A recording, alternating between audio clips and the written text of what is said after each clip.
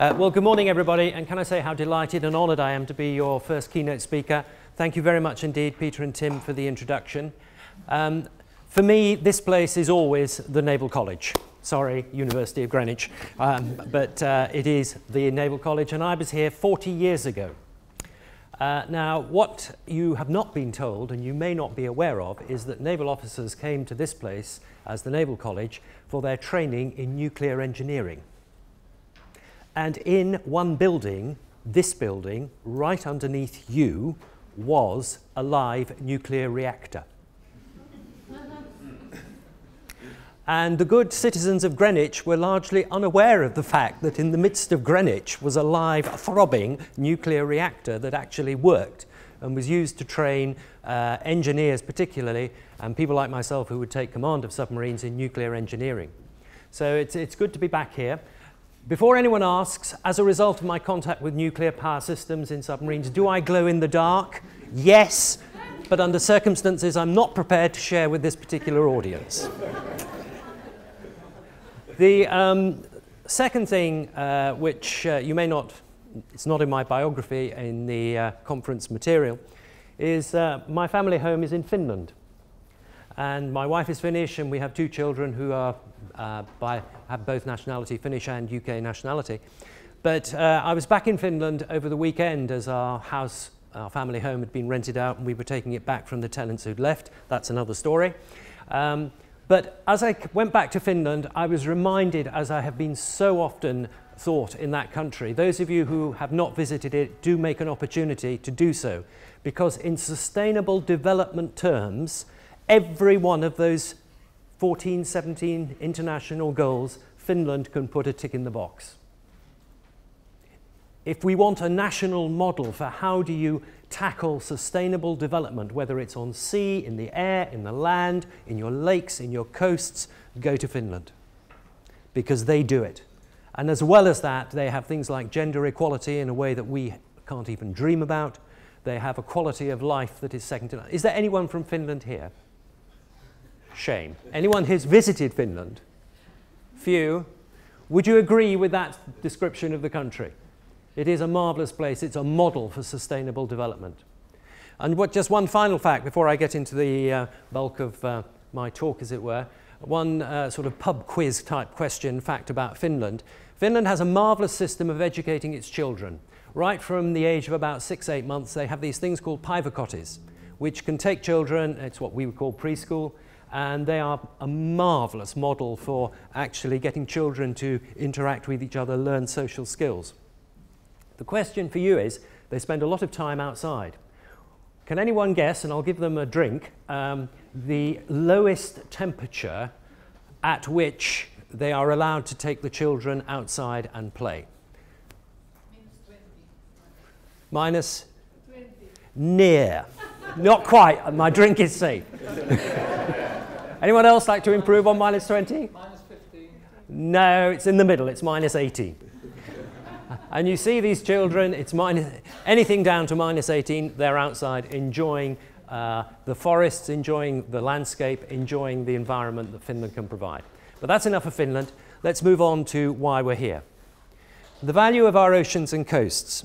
As has already been said by Tim, the degree of public interest in matters to do with the sea at the moment is at an all-time high. And we have Blue Planet to thank for that as being a catalyst. But there have been other things. It's been a growing trend, I think, this growth of interest in matters marine and maritime.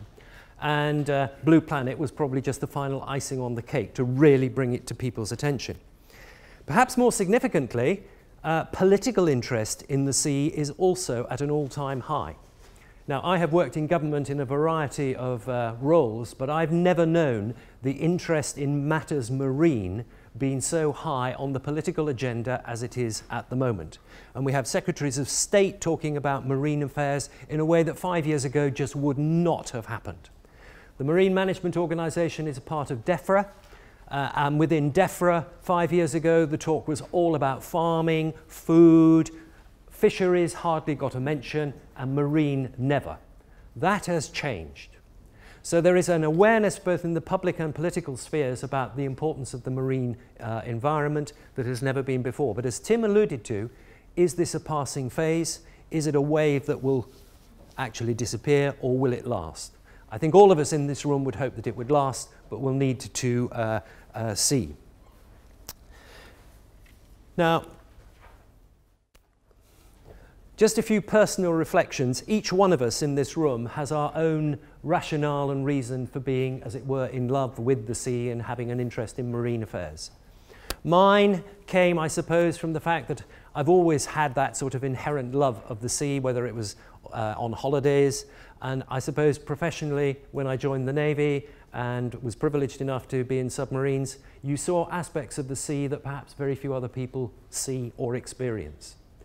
The thrill and the fear, I have to say, of taking a submarine under the Arctic ice cap and being able to experience at first hand the absolute stillness of the water under the Arctic ice is thrilling.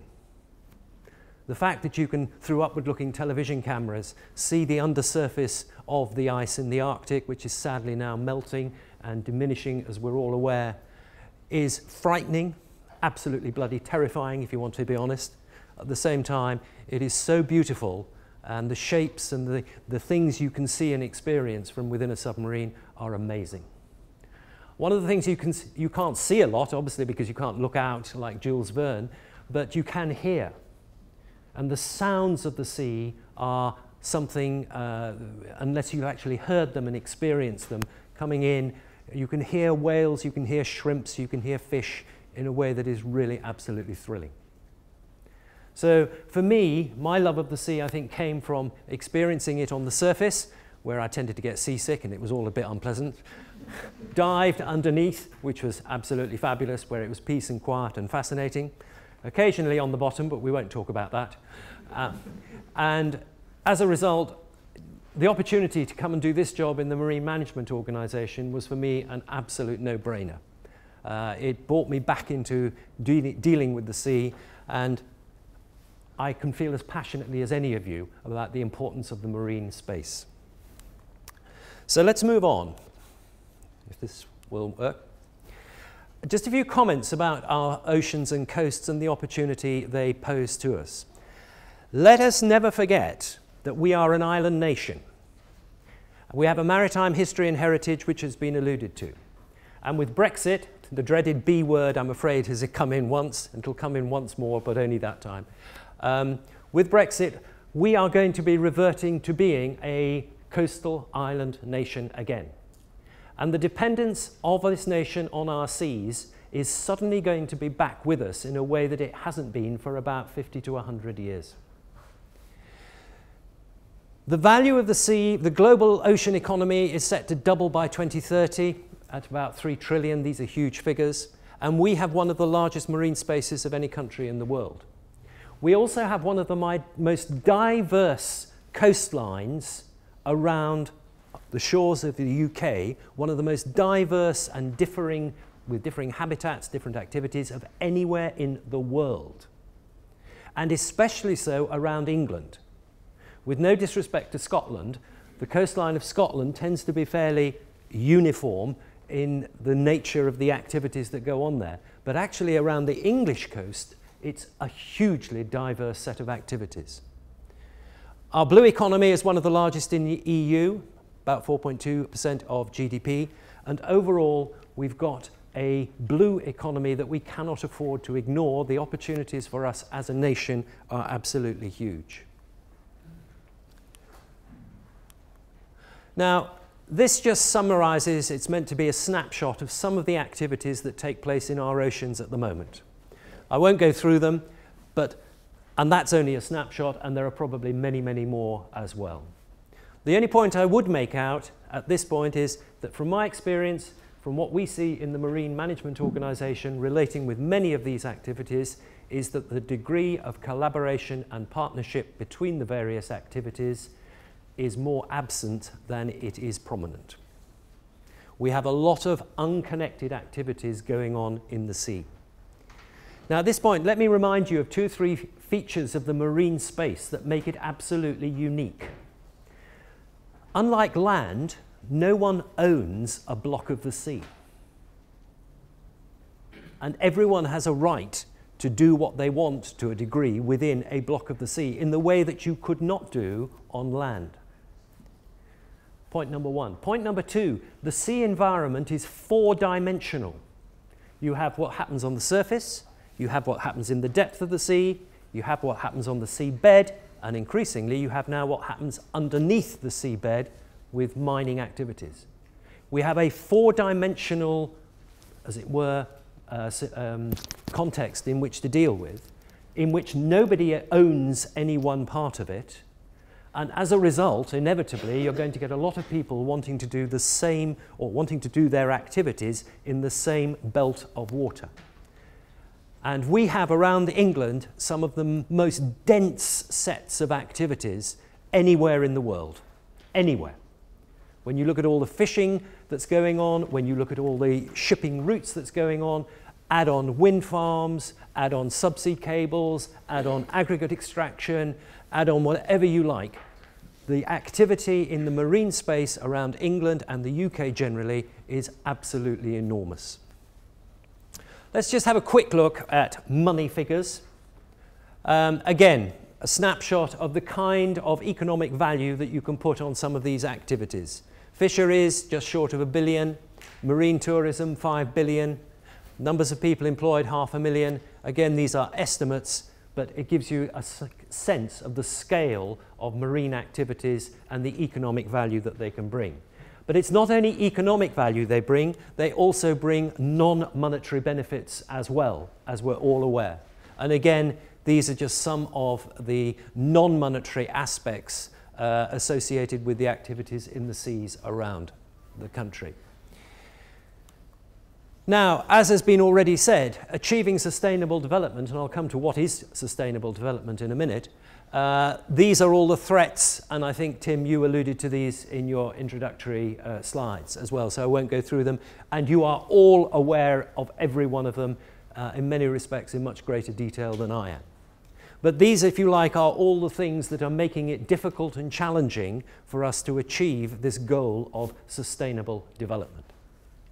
So what is the challenge of sustainable development? It's one of those phrases we trot out and as though everybody understands exactly what it means. And I bet if I were to ask each of you to write down on a sheet of paper, what do you understand by the term sustainable development, we'd probably have a whole range of different answers. However, I'm tutored in this by the Chief Scientific Advisor to the MMO, Professor Selina Stead, and Selina is sitting over there, and she keeps me on the straight and narrow and reminds me always that sustainable development is underpinned by three pillars of consideration of the environment, economic benefits, and social benefits. And the challenge for all of us in trying to achieve sustainable development is how do we, how do you, how does one protect the environment, derive economic benefits in ways that also give rise to social benefits. And they are the three pillars, the three legs of sustainable development. And I always like the model of a three-legged stool. If you take away one leg, you're left with a stool that might balance, but it's highly unstable. And real stability only comes when you get all three. And when I was thinking about this last night, thinking about what I might say to you and how I would present it, it occurred to me to go back to Finland. They really do protect the environment, get the economic benefits, and derive the social benefits as well. And I think that's what makes them unique as a nation. But I'm biased, so please don't take it too seriously. But that is the challenge for all of us. Now, the Marine Management Organization, just to give you a bit of history, was created in 2009, 2010 by the Marine Coastal Access Act. And the architects of that act and the birth of the MMO recognized that you needed to bring together all the management decisions about what goes on in the seas around England and the United Kingdom into a single body. And that was the aim of the MMO, to be the focal point of decision-making about what goes on in the seas. Hitherto, before that, it had been spread about a number of different agencies and across various parts of government. And sustainable development has been at the heart of the MMO's business right from the word go. So it's not a new issue for us. It's central to our core purpose. We were set up in 2010. And our statement of purpose is we license, regulate and plan marine activities such that they are carried out in a sustainable way. If you were to ask me, do we really manage to do that for consideration of all three pillars, environment, economy and social, I would say probably we are less advanced on the social side than we are on the other two. But we can perhaps come back to that in questions. So just to give you a flavour, for those of you who may not know what the Marine Management Organisation is and does, I'm going to just quickly run through the key activities that we get up to. Firstly, to say we are a small organisation. We are only 300 people. About half of us are based in the head office in Newcastle. About the other half are based in 14 coastal offices around the coast of England. Our main work is to deal with England and the seas around England. Scotland has devolved responsibilities and does its own thing through an organisation called Marine Scotland. So we are an English body rather than a UK-wide body.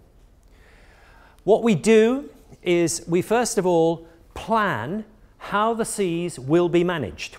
And we produce marine plans which are 25-year look ahead, if you like, as to how the various parts of the seas around England will be managed in the future. We give permission for activities on, in and under the sea through our marine licensing. If you want to do anything in the sea, you need a license, I'm afraid. And we are the only people who can grant you that license. We'll do it in an empathetic way and a sympathetic way and as quickly as we possibly can, but you need a license. There are one or two exemptions, very few, I have to say, and we're trying to make it as fast as possible with a sort of self-service system, but I'll come back to that later. So we give permission for people to do things in the sea, whether it's fishing, whether it is building a power station, whether it's planting offshore wind, whether it's laying a subsea cable, whether it's building a jetty, or whether you want to dredge your harbour and dump the stuff at sea. You need a license for it, and we are the body that gives you that license. We will then make sure that the activities we have licensed, we will monitor them. We make sure that the activities are being done in accordance with the rules, the regulations, and any conditions we have made on your license.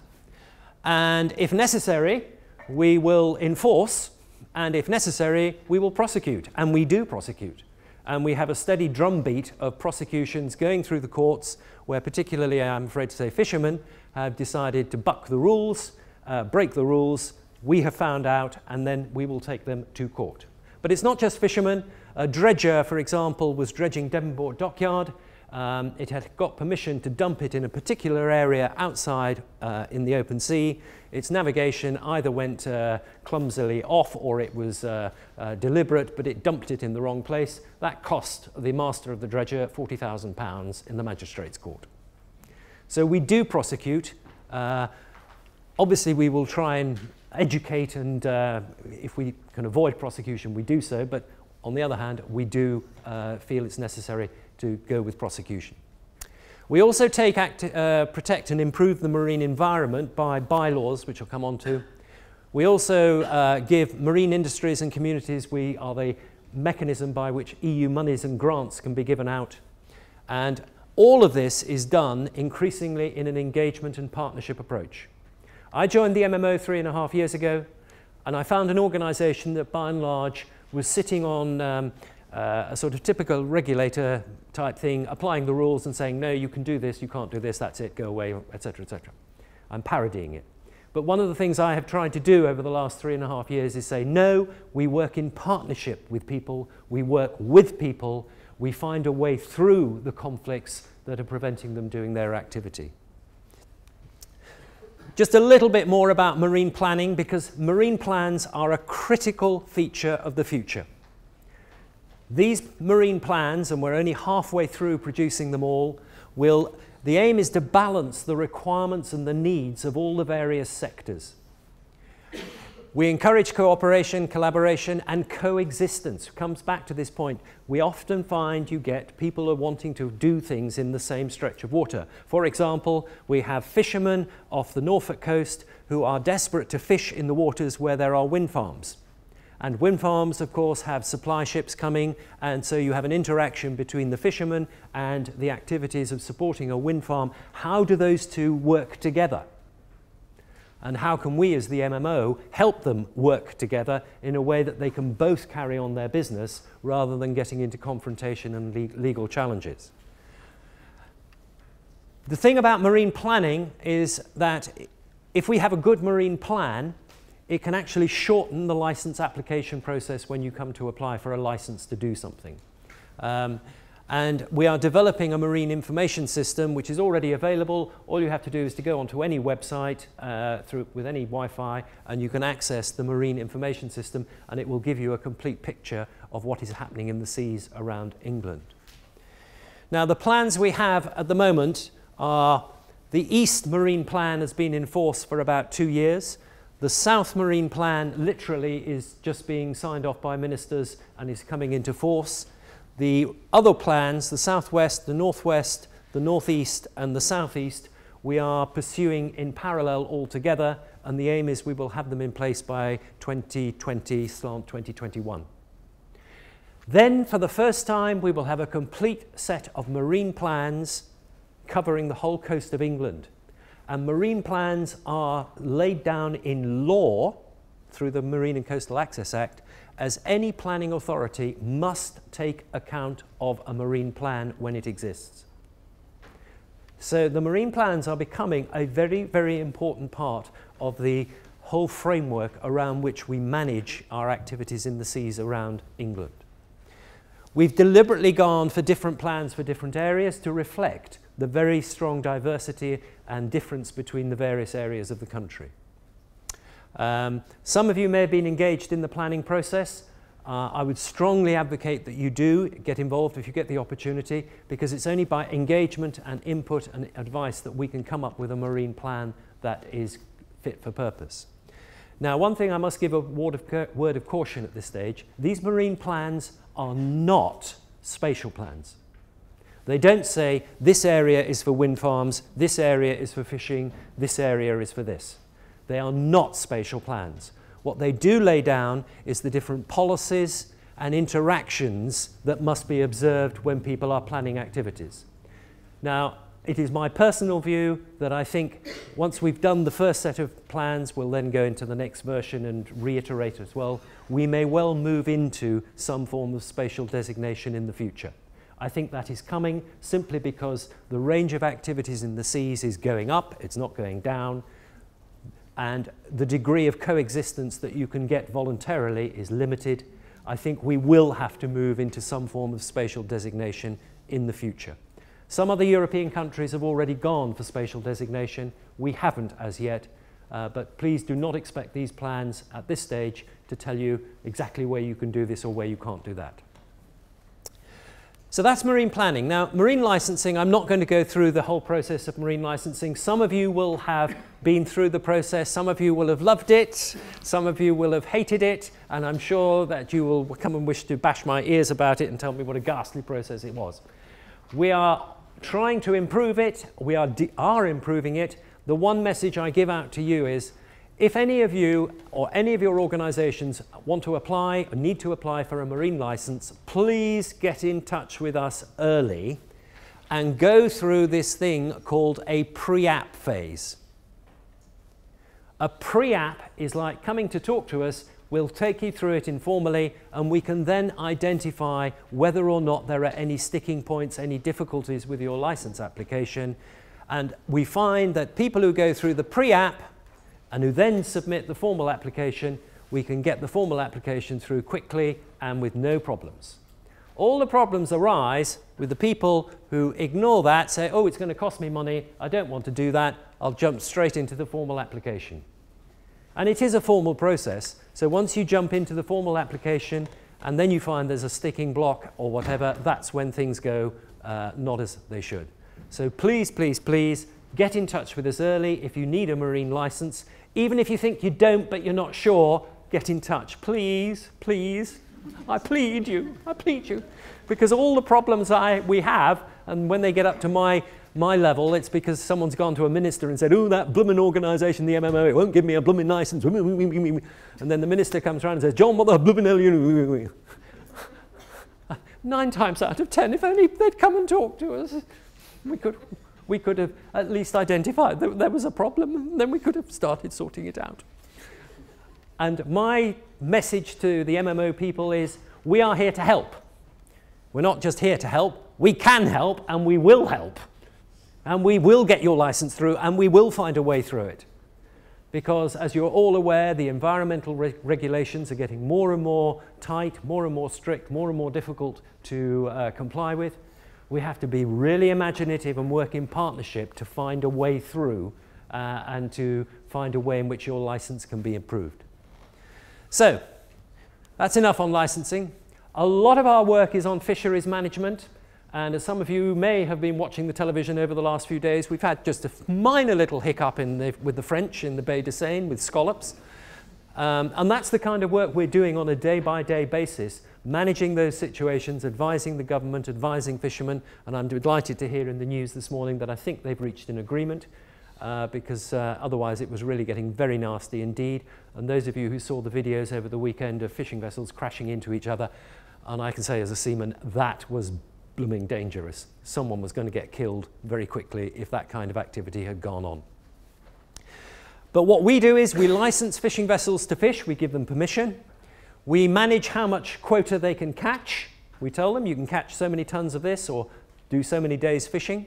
We monitor their activity 24/7. Every fishing vessel has a transponder. We have an ops room which has every fishing vessel, European and UK. We know exactly where every fishing vessel is 24 hours a day. And if they switch off that transponder because they want to go and do something a little bit suspect, we get an alarm and we immediately say, why have you switched it off? And they are, by law, required to have that transponder switched on. If necessary, we will inspect at sea, and our 14 coastal offices, much of their work is around inspection of fish catches to make sure that the fishermen are complying with all the regulations. And if necessary, we will prosecute. Now, that for us is a big part of our work. Probably half the organisation is on managing fisheries. And after the Brexit happens, we are going to have an even bigger challenge in terms of managing fisheries, but we'll maybe come back to that later. Marine conservation, this is where we protect the environment. We have a duty to issue bylaws to protect certain parts of the environment. It's something we do only fairly rarely, and by chance I had to sign one only 2 days ago for a new area up here off Walney Island. And that's a new one that's just come in as of the last few days. What this graph shows you, though, this picture, is all the various protected areas that exist around the coast of England. And it gives you a sense of how complex it is, because all of these colours represent some form of a protected area, protected by some degree of legislation. Now, the general approach that this government has as a policy is that these protected areas are not, as it were, no-go zones, which no one can then do anything in. What we do is manage the activities that take place in them in order that we protect whatever the feature is that wants to be protected. The kind of way we can do this is if someone wants, I don't know which this one is, I can't remember it off, but if someone wants to do fish in there or extract aggregate from the seabed, we may restrict the times of the year which they do the activity, or the times they do it, or the amount of material they can take out to protect whatever the species may be. And this is where early dialogue is essential so that we can talk these things through with you and get the right, best way forward. So that's what we do. We plan, we give permission, we monitor, we talk, we work in partnership. We're here, seriously, to work with everybody to get the best out of the seas in a way that ensures the economic activity can go on and the environment can be protected as far as we possibly can. Question is it enough? Given all the new and increasing asks and pressure on the marine environment, is the approach of the MMO, is that enough? Well, the government, to a degree, has answered that question by adopting this as part of its manifesto, that this will be the first generation to leave the natural environment in a better state than we found it. Now, this completely rules out and throws away the phrase protect the environment. It's no longer a question of protecting the environment. The government line is now we have to leave it in a better state. We have to enhance it. Now, the initial reaction of some people to this is, oh my goodness, anything we do in the sea, by and large, tends to damage in some shape or form some part of the environment. How on earth are we going to get permission to do anything if whatever we do damages a bit, and yet the government line is now we have to enhance it?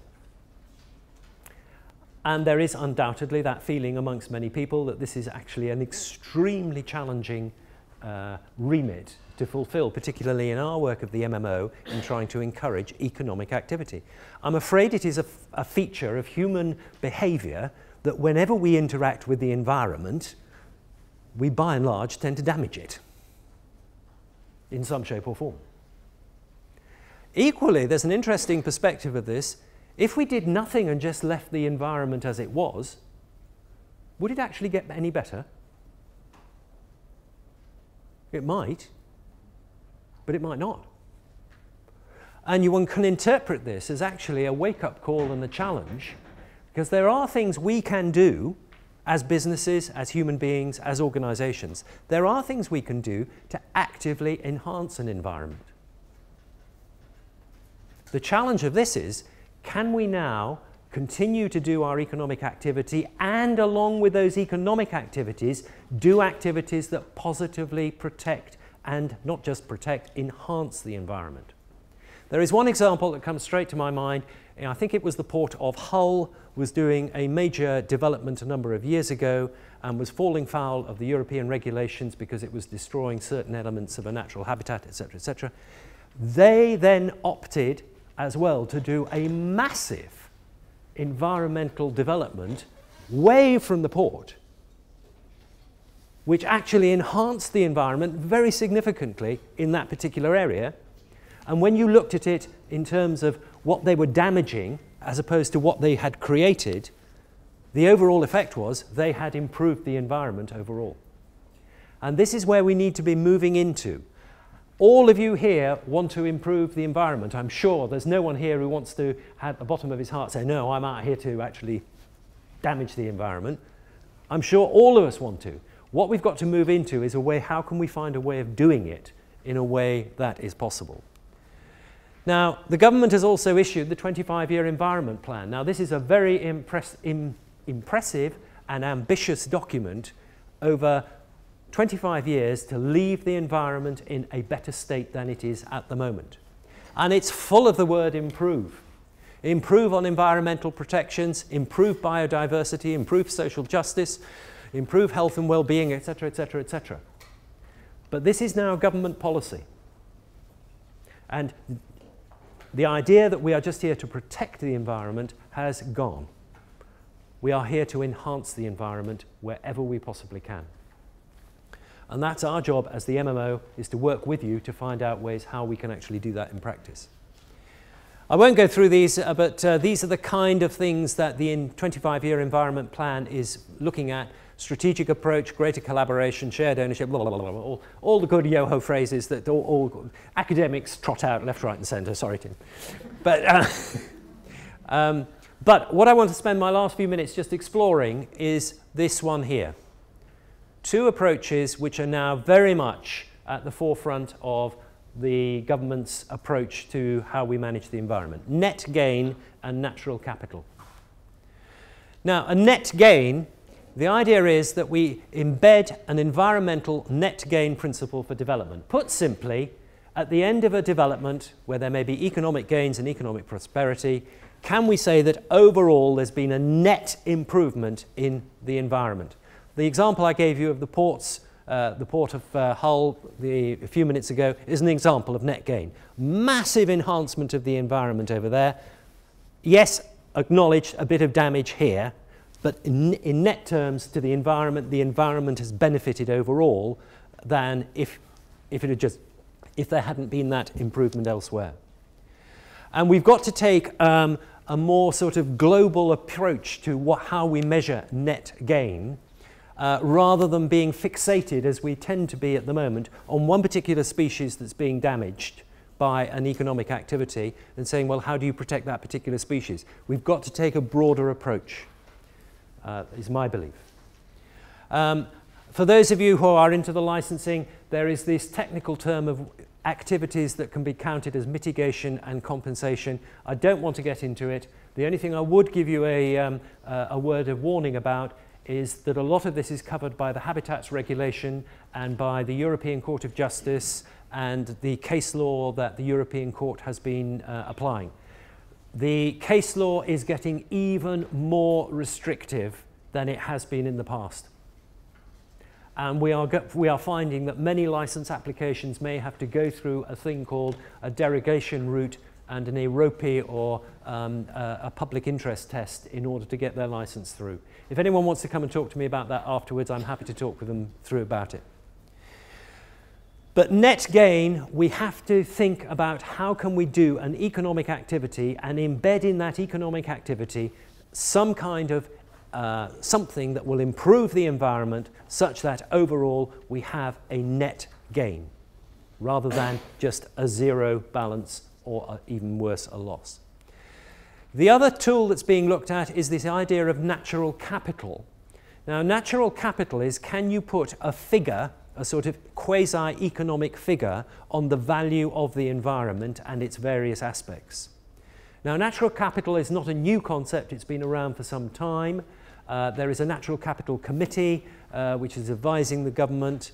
And one of the great benefits of a natural capital approach is that it encourages shared ownership through common vision. But at its heart, it's trying to identify the real value of the seas going beyond the economic picture. So Tim was referring, you can look at the seas through the lens of spiritualism or health, recreation, anything else.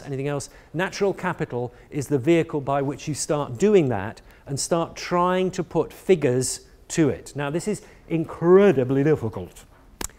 Natural capital, I'm no expert. Aisling here from the MMO, who runs Marine Pioneers, she is the expert. Please go to her. Aisling, would you like to just sort of show yourself so that everyone can see? Seriously, if you want to understand where natural capital is, talk with Aisling. But the point about natural capital is it's been used in the terrestrial environment and progress is being made there.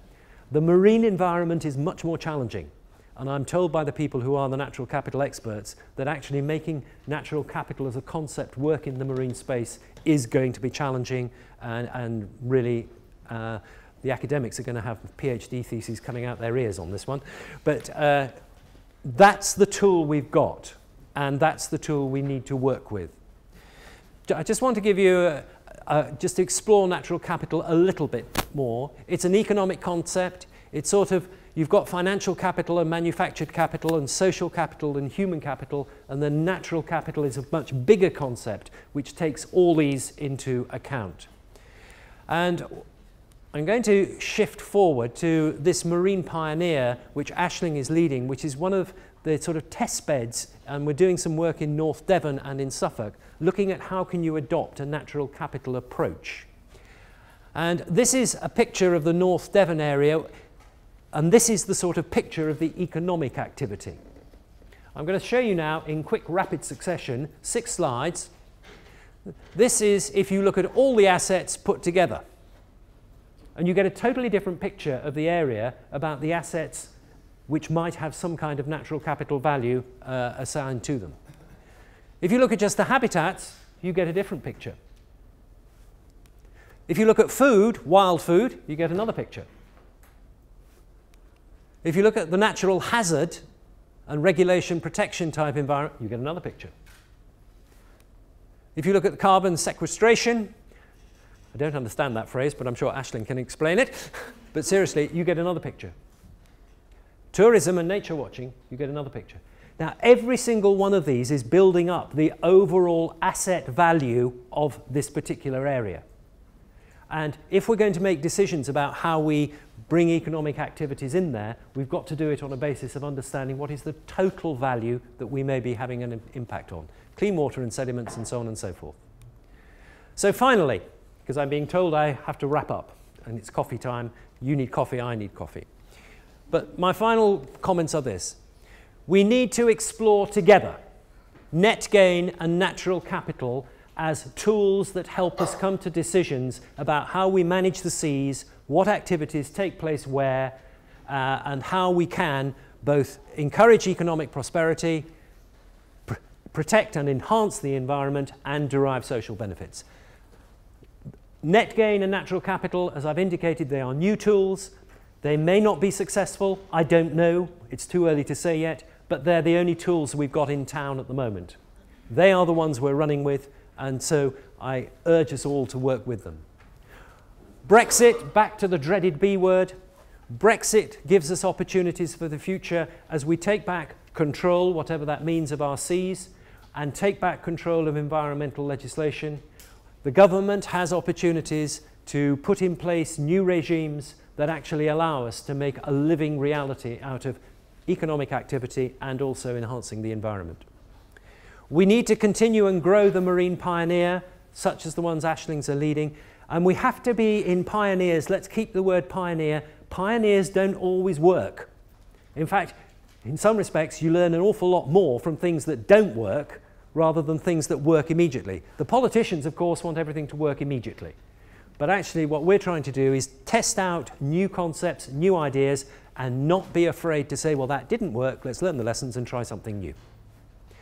And above all, and if I leave you with one message, my belief is that the way forward for all of us in managing the seas to get the best out of them and sustainable development in everything is we have to develop partnerships such as can be encouraged by meetings like this, such as interactions between me as a regulator and you as participants, NGOs, wherever you come from.